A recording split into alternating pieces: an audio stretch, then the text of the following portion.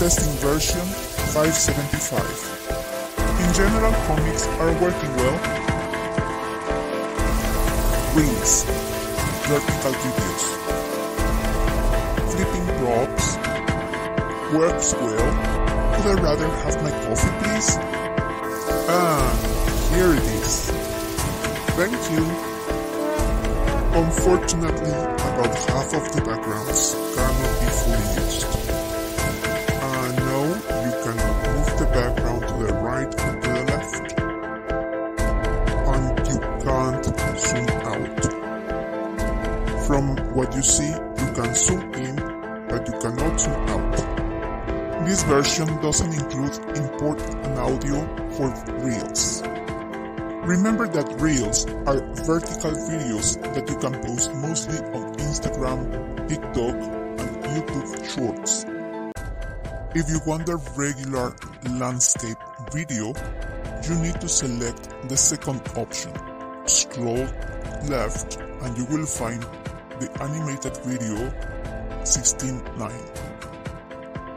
Using this format allows you to have access to the full background.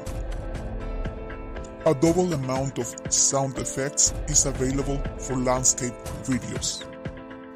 That is because when you are using Reels, you don't have access to the sound effects of the gallery that are shown on the right column.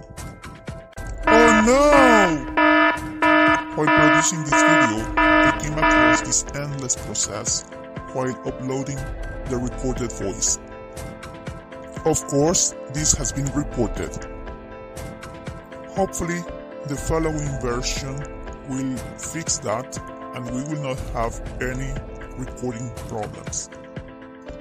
Working with imported pictures might be challenging, especially if you are moving the position or resizing the picture. Another well-known problem is working with background music. It all plays from the beginning of the videos. Besides, you can't adjust the volume. I need more coffee. In general, exporting time has been reduced. It might take longer to load the file before this screen is shown. Please be patient and wait until you will see this screen with the options Share and Save in Gallery. Unfortunately, YouTube Studio is not an option yet. There are some problems when you add a frame in the middle of the video.